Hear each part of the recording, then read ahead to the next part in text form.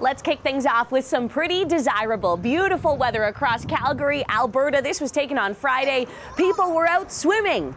It felt like cottage season. Of course, getting closer to the May long weekend, you want that kind of weather to stick. Will it? I'll have the details coming up. It's been anything but swimming weather out on the East Coast, I can tell you that. Flurries still flying. It's not even patio weather. Never mind swimming weather in Paradise, Newfoundland.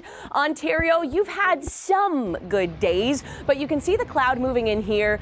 Classic sign of an upper low moving into the region, and that's going to spell a little bit of trouble as we go through this weekend. All the details start right now.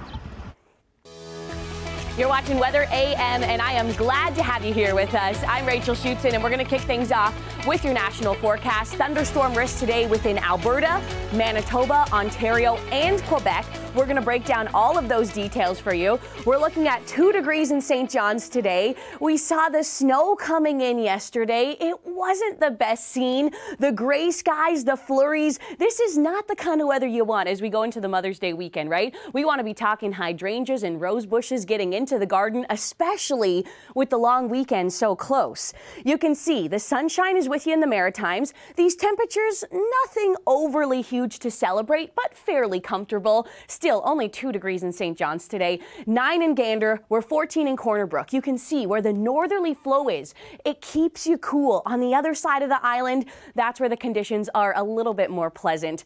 And I can tell you, today is more pleasant than tomorrow across Cape Breton Island and into Newfoundland, and that's because of this system that's coming in. It squeezes a lot of moisture just east of the Maritimes, and it holds it right over top of you into Newfoundland. Beautiful Mother's Day, though, in Edmundston, Miramichi, Fredericton, Halifax, more cloud cover in your backyard.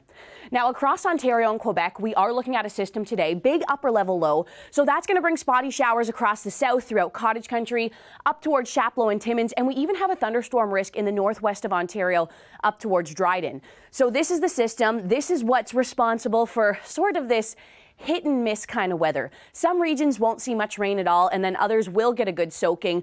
We do have a band of rain that moves through the morning, and then you can see it really just becomes so scattered and spread out, but the cloud cover should hold. Ottawa, quite a gray Mother's Day. Montreal, Mother's Day looking wet for you, and you can see the embedded thunderstorm risk, Chapleau, Sudbury, in towards northern Quebec, and then Cobourg, Toronto, all the way down towards Windsor. We do have another system coming in as we go into Monday too. So as we look at that longer range forecast, some pretty decent heavy rain. You know, if you are getting into the garden and you need Mother Nature to do some work for you, this forecast is looking pretty good. We will dry out Tuesday and beyond.